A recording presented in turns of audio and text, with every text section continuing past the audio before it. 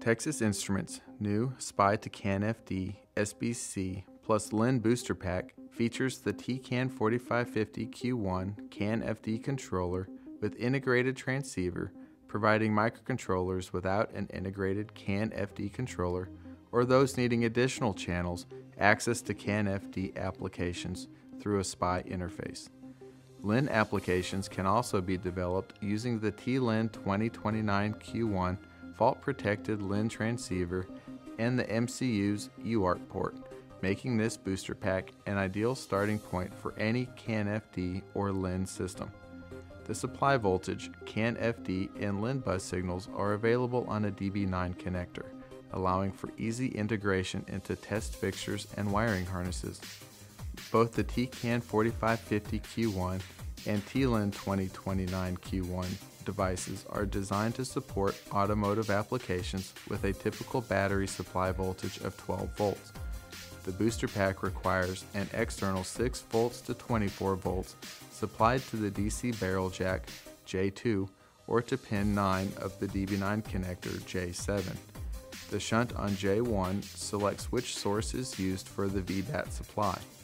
A dual-channel LDO uses this supply to create 3.3 volts and 5 volt rails for the booster pack's components and can supply the launch pad if desired by placing shunts on J11 and J12.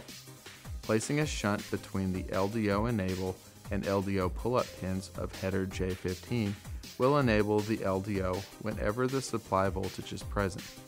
Otherwise, placing the shunt between the LDO enable and inhibit pins will allow the TCAN4550-Q1's inhibit pin to disable the LDO when it enters sleep mode and place the booster pack into a low power mode. The TCAN4550-Q1 will wake from sleep mode when it receives a valid wake-up pattern on the CAN bus, or when the wake push button S1 is pressed. VCC out, TCAN4550-Q1's internal 5V LDO output voltage is not used on the board but is available on test point TP1.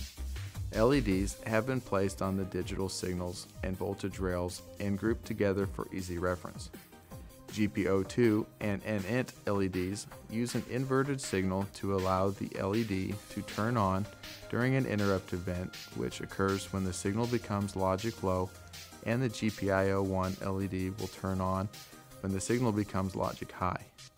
The TCAN4550-Q1 can be reset by pressing push button S2 or through a signal from a MCU GPIO pin supplied on pin 17 of the Launchpad connectors, labeled GPIO reset. The Launchpad's reset signal on pin 16 of the Launchpad connectors can also be used to reset the TCAN4550-Q1 during the MCU reset by placing a shunt on J10. Since the TCAN4550-Q1's reset signal is logic high and the MCU signal is logic low, the MCU reset is inverted on the booster pack.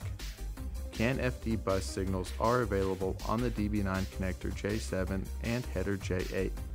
Optional TVS diodes are installed on D8, and an optional common mode choke can be installed on L2 after removing resistors R10 and R14.